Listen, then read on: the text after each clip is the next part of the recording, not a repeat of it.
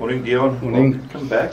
Thank you. How are the bodies feeling on that pack after Saturday? Because, you know, the Welsh are always going to bring a very physical game, and it certainly looked like it was that first 60-odd minutes of the match. Yeah, luckily at this stage, everyone is recovered and fresh and ready to go. But as I said last week, we've always expected that it's going to be a very, very tough battle against Wales. If you just look at the last 5 games that they've played, they've lost within 3 points, and it could have been quite easily the opposite result, and they would have been on top. So we never underestimated them, and they've lived up to their challenge. They took the opportunities in the first half when they got opportunities, and they forced us into a very slow start.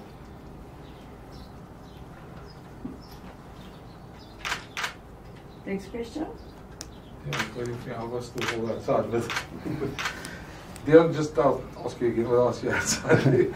But just in terms of the work-ons there that you've got from the weekend, what are the ones that you guys have been looking to fix from and what would you like to see come do better this weekend? Yeah, I think overall, I think Test rugby is always about playing in the right areas of the field and ensuring that you have a very good kicking game to get out of your own half. I think at times we were not so, or the quality of our execution was not up to the standard that we would have loved it to be. So that is definitely something that we would work on. I think in terms of set piece, so I think Wales were very effective in terms of stopping momentum in the first half, but you don't get always the result in terms of set piece at the start of the game. Not that you can't, but it's always something that if you do it consistently correct, it will pay off later in the game, and this is what happened with us this weekend. But in saying that, we realize that there's definitely areas that we can improve on from a technical and a tactical point of view, and also in terms of the standards that the players and teams set for themselves. They would know that, listen, this is maybe a good foundation and a start for our season, but if we want to become consistent and even become better and excelling in our game, we need to improve in those areas. And then guys, just Evan, if he goes on this week, well, if he goes on this weekend and he's selected, he will make his debut. So if you do want to fire questions his way as well. One last one for you, Deon, from me. Just the fact that you guys won, the fact it was close, no matter what the result, that doesn't change the plan that Jacques spoke about last week of trying to give the entire squad game time through the series. Yeah, no, I think we were quite open in terms of that and saying that, listen, we've got a larger group and we have in mind looking at the big picture in terms of building towards the World Cup, but also we have goals to win every test match. That will always be the Springboks approach to try and win every test match. And we have a plan for each and every player within the squad. So obviously we look at that, this being a series and not a knockout tournament, that we look at how can we execute that plan and getting the balance right between ensuring that we build on our experience and our depth in the squad, but also getting a good result in the test match. Deon, what's the latest on Peter Steph to is he available for the weekend? Yeah, Peter Steph is available for selection. Even Zina mentioned now that possible debut looming this weekend. How's your journey been thus far in the book camp? You've had an outstanding URC season, great season with Western Province, and the journey just continues. So it must be the dream you're living. Yeah, quite a bit. Obviously, it's a massive honour being part of this group, watching them growing up and all they've achieved. So yeah, it's just awesome to be part of this and work with the coaches and the class of players that we have here. And it's been intense. Obviously, it's a level up from your franchise and stuff. But I enjoy it, and it's a lot more detailed and stuff. Kind of gives you a new way of looking at rugby. But really enjoying it. And the competition in the camp, it was, Jasper mentioned last week that you and Elric bring the best out of him, so you probably feel the same way about the two of them and the formation. Yeah, obviously, they're both brilliant players and good people as well. And everyone has a role in the squad and stuff. So if you're not part of the 23, then you are helping them prepare for the test this weekend and try to give them the good pictures and the same pictures as the team that you are facing. Give them that so they are prepared for the weekend. But Jasper and Aurich and I get along well, and because we are a team and such good people as well. So yeah, competition is good, obviously, because it lets everyone. But yeah, that's all.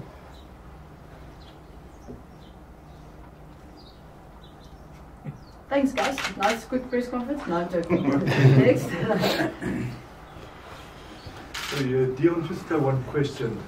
In terms of what we see in the papers, is that it seems like if it's a possibility that we're going to see all 45 people, players playing into the next 2 tests. Is that possible to see everybody, or are you guys going to keep the base as is and just bring in, let's call it the newbies then?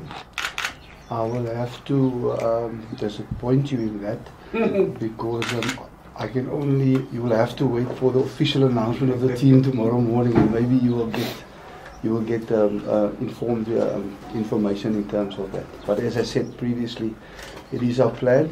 It's just how we're going to do that selection and how we're going to go about that. Thank you. Elric, Yeah, man. I was thinking of Elric, that's why. I was going to say. Oh, fine, Brendan, fine. I deserve a fine for that one, you're right.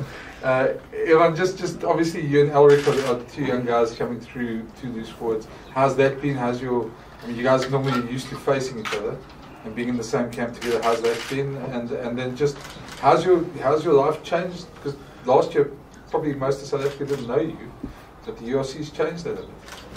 Yeah, me and Ulrich go back to 2019.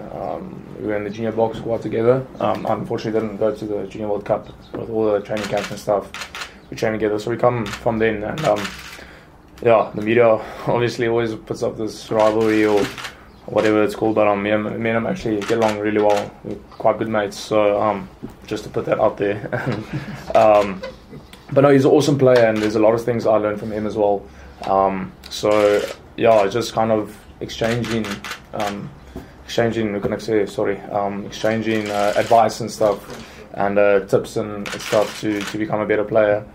And on the second part of your question, it is quite a roller coaster. It's been real, but I'm just very happy and honoured to be part of this. I didn't think it would happen and stuff, so to be sitting here is quite surreal. But I just try to work hard every day and take in as much as from all these experienced players and this coaching staff and stuff, and just try to become a better rugby player. We ask nou in Afrikaans. As jy wil, ja, natuurlijk. Ivan, ek gaan sommer inval daar, so jy is nou hier so. Ek wil, jy is ook maar mens net daar so soos ons almal. Jy moet seker half en half, ek wil amper sê, ongeduldig opgewonde wees. Nie lelik opgewonde nie, maar jy is opgewonde, jy is nou daar, maar jy is nog nie daar nie. Dit moet seker voel soos, yes, so laat hom my môre kies of so iets. Voel nie so nie. Kyk, ek probeer maar net elke dag beter raak in wat ek doen, en die coaches, hulle almal, die hele groep vertrou in hulle plan, so wat ook al hulle plan is, ons 100% inkoop van almal. So as ek die kans ooit kry, dan sal ek obviously my beste gee. Maar as ek nie my kans kry, is ek hier om die ouens wat speel beter te maak en die regte prentjies vir hulle hierdie week te gee, want dit is maar ook hoekom ons hier is, soos 'n hele groep, dis 'n squad. So daar's nie plek vir om individueel te dink en jou eie ambisies bo die ander te sit. Dan sal wat ek sover, ek sien nog nie lank nie, maar sover het ek al gesien dat dan word jy uitgewerk hierso. So ja, ek probeer maar net beter raak elke dag, en as ek kans homself aanbied, sal dit droom wees op waar word. Also, waar het jy die eerste keer also gedink, dat dit is moontlik, also dat jy bok gaan word?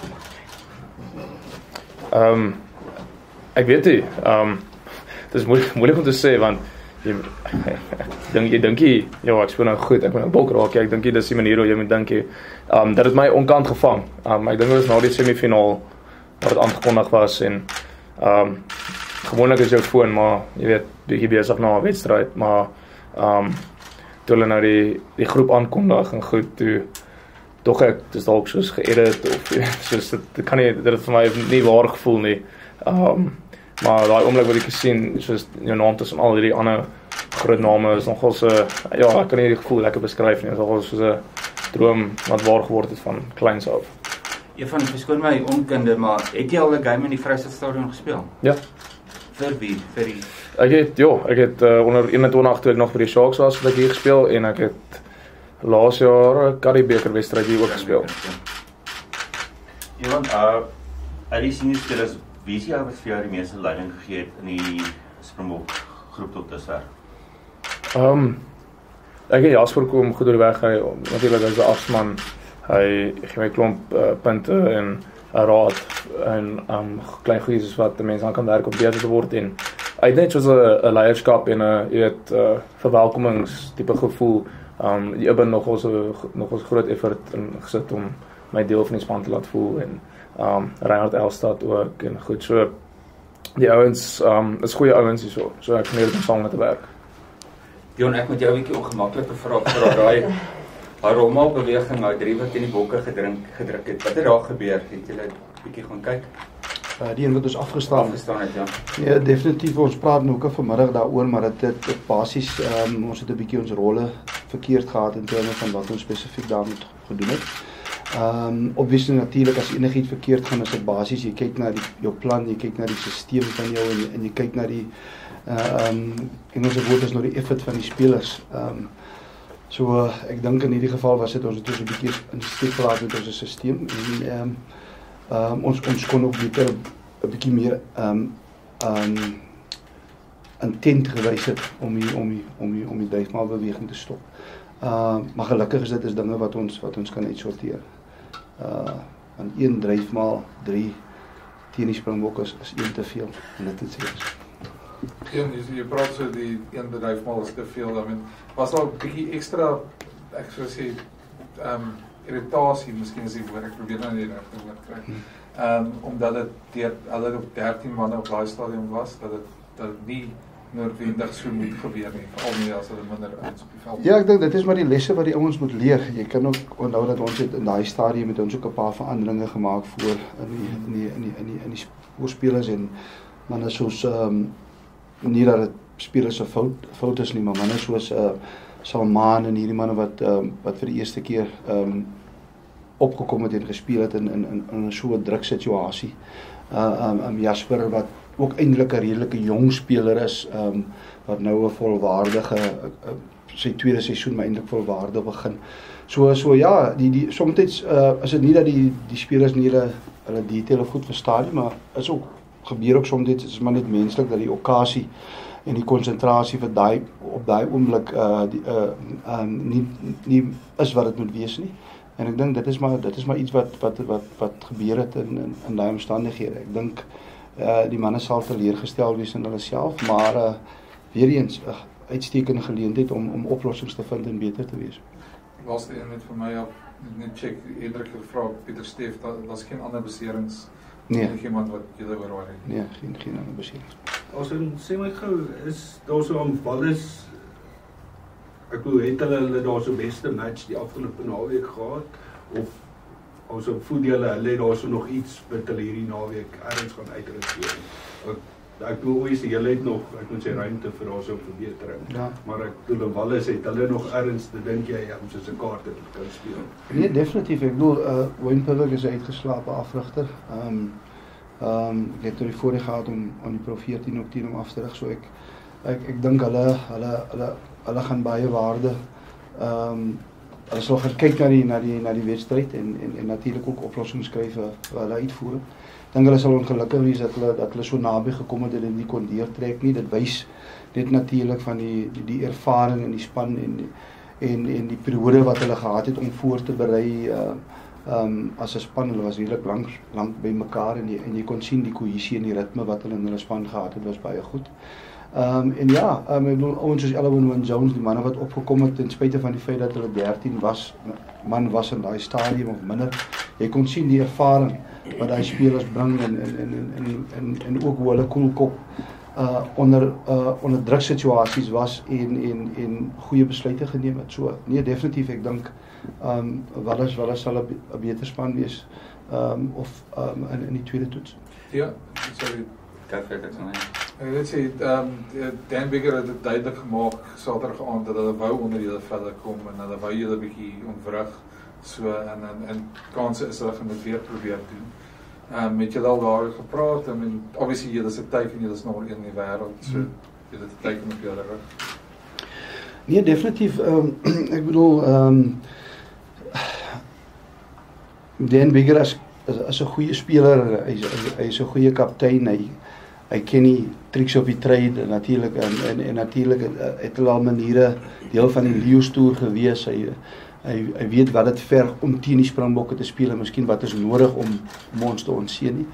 Ek dink ons spelers het deur die wedstryd vir my dit baie goed hanteer in terme van hoe hulle gereageer het op insidente en natuurlik ook ja, dit is maar deel van toets rugby. Ek bedoel jy moet ook verstaan dat dit was baie lanklaas as jy ons hoe soveel mense gespeel het.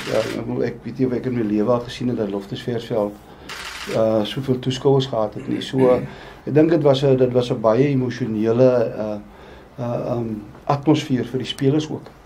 En dit is iets wat almal maar spelers en afrigters en mense net weer aan gewoond moet raak. En deel van die atmosfeer is dit ook natuurlik maar net menslik dat jy soms net 'n bietjie hier en daar net fokus verloor of 'n bietjie van jou energie opgebruik voordat jy heeltemal aan die gang kom. En ja, dit is 'n goeie les wat ons geleer het.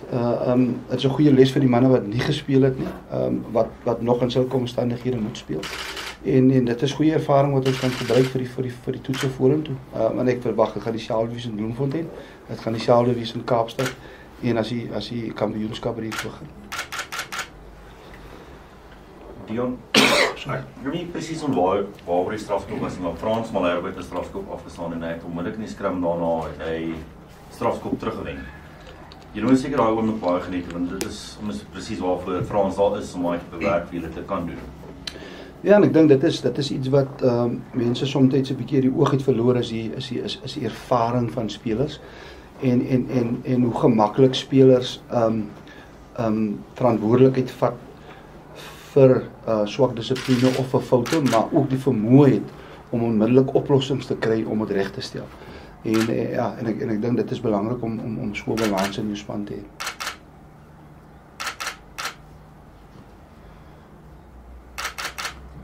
Cool guys. Any other questions? Nice and early, 10 minutes early. If you have anything else. Just